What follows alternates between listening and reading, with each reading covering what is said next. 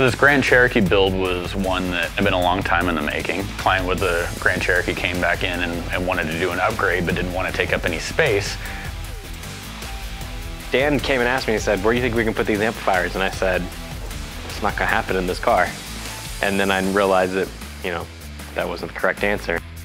I kind of looked at the headliner in the vehicle between the sunroof and the back of the vehicle and saw there was that dip in there. Back when I first started fabricating, I had to put 3 JL/series amplifiers, the really big ones that they made back then, in the roof of this H3.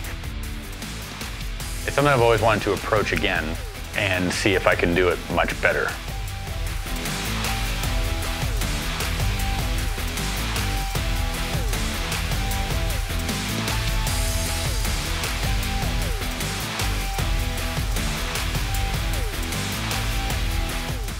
So the previous system was a front stage active setup, and then it had some rear speakers that were ran passive, and then it had a subwoofer. So we had a total of about 8 channels, depending on how you want to call sub, mono. We kept that same architecture, and we actually chose the Mosconi Gladen 1 amplifiers.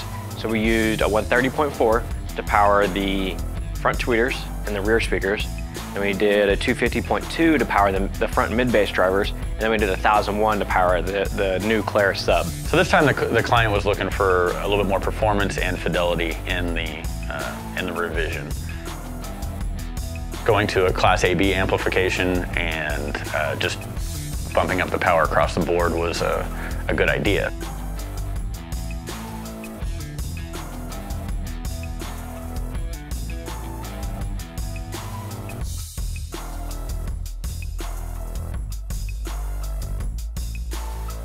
The disassembly was a little bit different this time because there's things we kind of had to keep in mind of, you know, installing some of these components.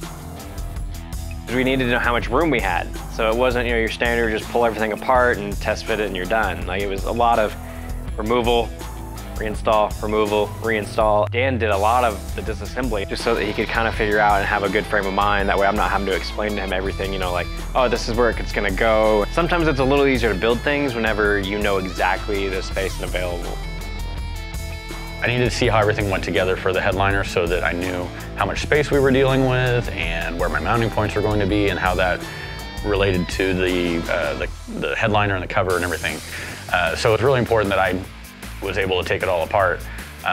So basically I just, you know, went at it, went through, took all the bottom section out, removed the amplifier in the back section.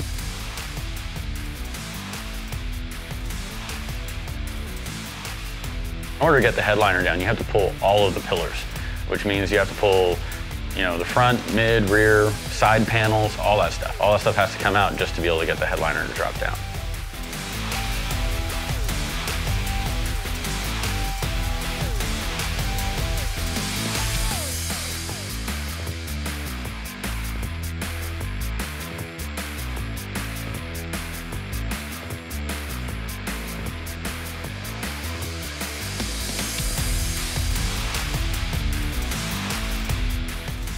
How are we gonna do this without bowing the roof? Because I'm worried about all that weight being suspended to the roof. Once the vehicle was apart, it was totally apparent that this was a lot easier than I had designed it in my head.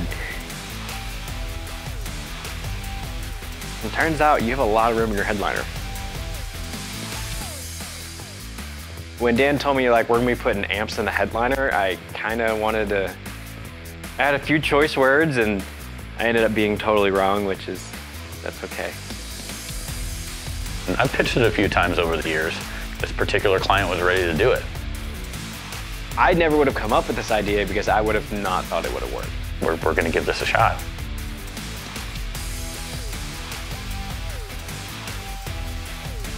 So I've been looking at this and trying to figure out exactly where I'm gonna mount and looking at the structure up here and where the stronger metal is and the bracing, because there's a lot of flimsy metal that we have here.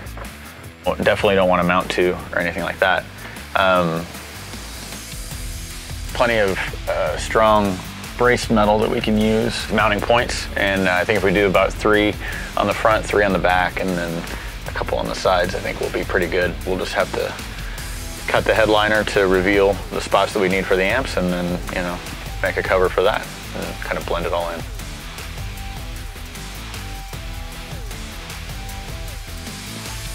You're not going to build this out of wood. This is something that needs to last the lifetime of the vehicle and anything that he's going to do with it. One of the biggest differences between the last time I did it and this time is now I can weld.